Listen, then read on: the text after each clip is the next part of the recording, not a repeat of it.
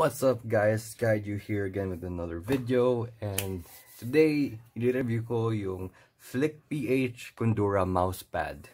And I think everybody ang nasa isip ng mga tao, is it the same with the MPC450 ng endgame gear? Kapareho ba? Mamaya ko na yung sasagutin. Okay, actually no, sasagutin ko na yun kasi I feel like yun na yung I guess the main comparison na I can make. So, itong FlickPH Condura pad, wait lang, pakita ko. It's very minimalistic, all black siya, wala siyang design. May tag lang siya dito. And yung nabili ko is like, yung, ano ba to? Yung extended version. Okay? So, ito yung MPC450.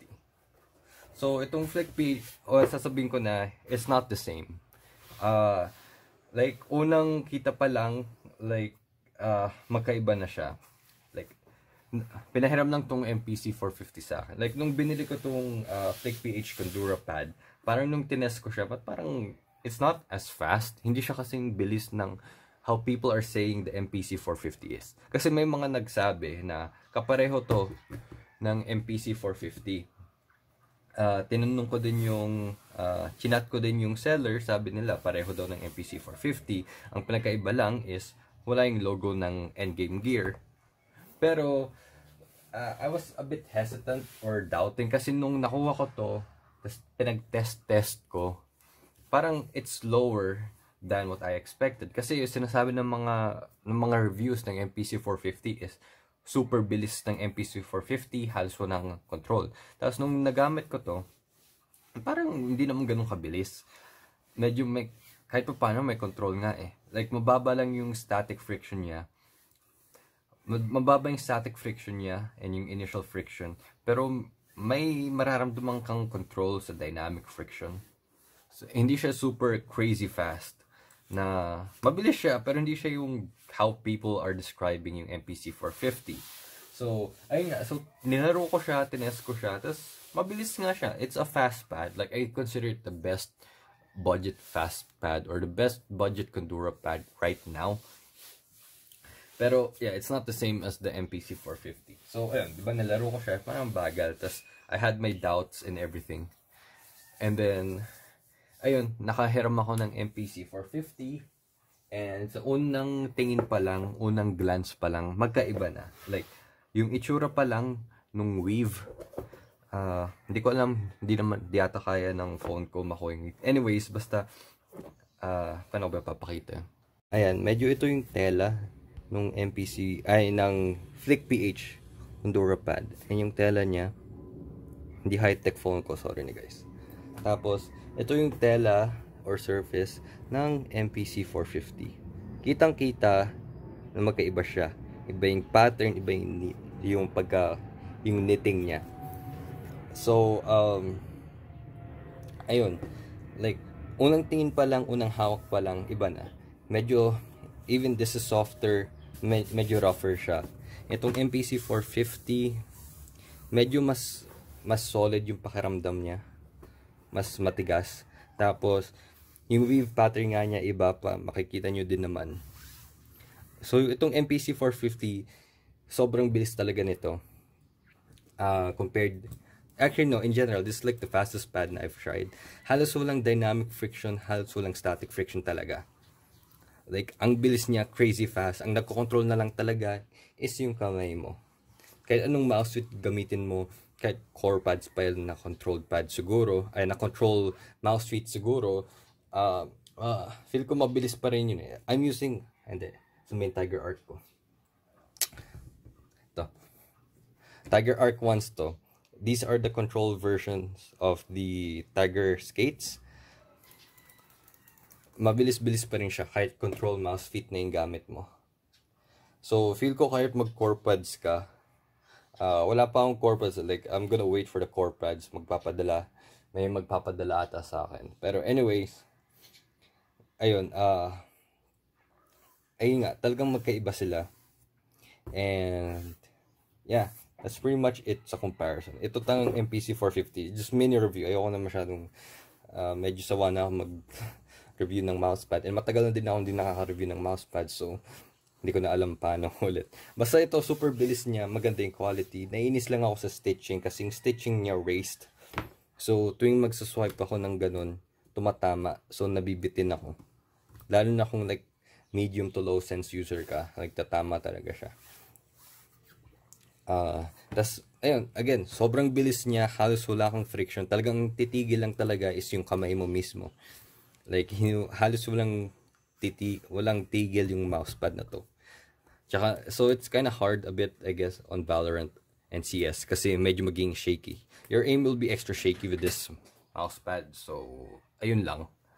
Sobrang bilis niya, guys. Pero it's fun, not gonna lie, it's fun. And kung alam mo yun, kung alam mong kontrolado mo, like kung gusto mo yung ikaw talaga yung kumokontrol, hindi yung mousepad, hindi yung mouse feet, hindi kung ano man, then this is a good pad.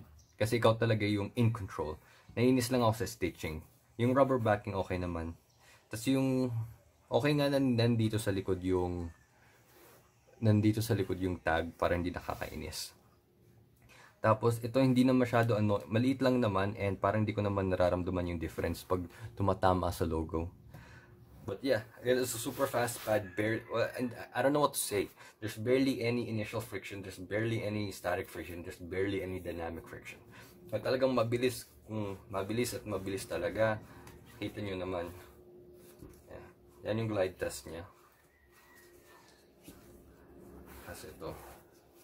Medyo kumakapit talaga kahit hindi siya ganun kabilis. So, yun lang. Hindi ko naman pambabash to or anything. I still like this pad. It is still yung nandito sa desk ko palagi. And the thing is, actually, mention ko pa ba? Pero kasi, iba eh. So, that's pretty much it for the intro of the video. Or, I think what most people will be interested in. It's not the same as the MPC450.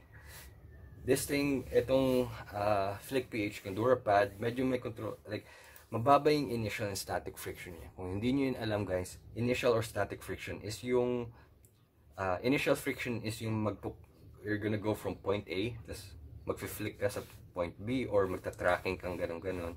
Yun yung paggalaw, yung initial, diba? Yung pag-lift off mo, point A to point B. Mababa, pero merong konti. Tapos, mas ramdam mo yung dynamic friction, like yung pag nagta-tracking ka, halimbawa sa Warzone or sa Apex, yung gumaganyan-ganyan ka, diretsong movement. Yung pumipigil sa'yo kapag nagsaswipe ka. That's the dynamic friction. Ramdam mo, control siya. I don't know if control is the proper term, pero kasi parang medyo may konting control pa naman siya and slowness, especially compared to the MPC450.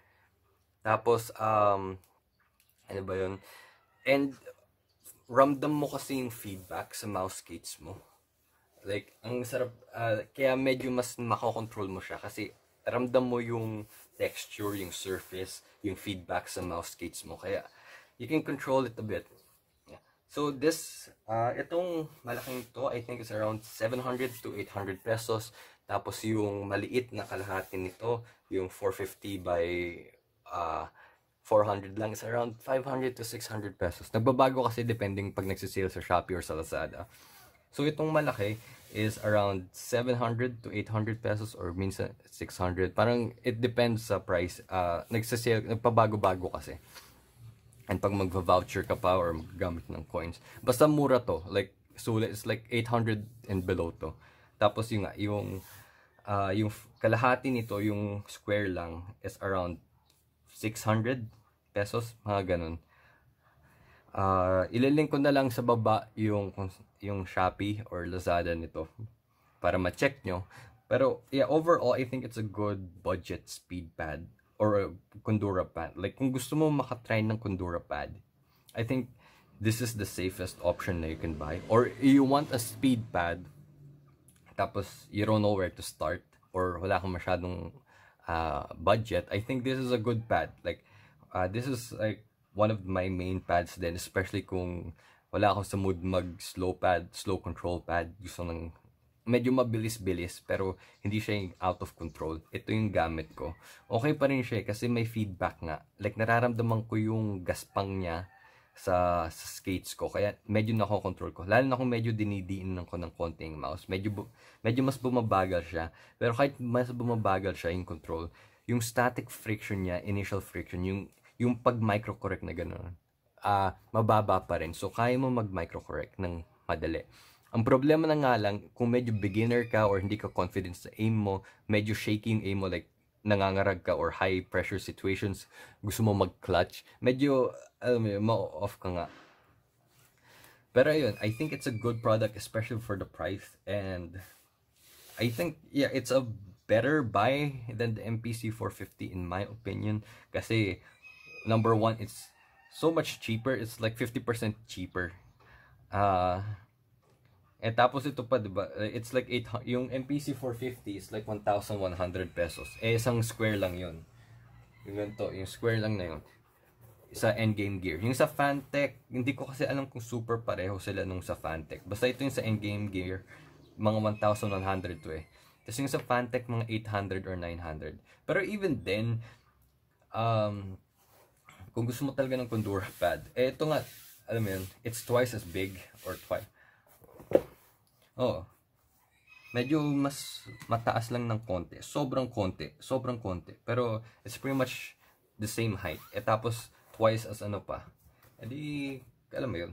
The safer buy pa to. I think super sulit tong FlickPH Condura pad. Pero, ayun nga, kung ang gusto mo is yung exact copy ng MPC450 ng Endgame Gear or ng Fantech, I don't think this is the pad for you. If you want a budget speed pad, like you want to try a speed pad pero hindi mo alam saan ka magsisimula, or you wanna try a Condura pad, hindi mo alam saan magsisimula, I think this is a safe buy for a Condura pad. Hindi nga siya, yeah, it's not super, it's fast. It's definitely fast, pero hindi siya yung nakakabaliw fast like the MPC450. So anyways, that's it. Quick video lang, or ano ba ito, magta 10 minutes na nga ito. Sorry guys kung daldal ako masyado or hindi ganun ka-detailed. Medyo matagal na ako hindi nag-review ng mousepad, so medyo rusty ako. So, ayun.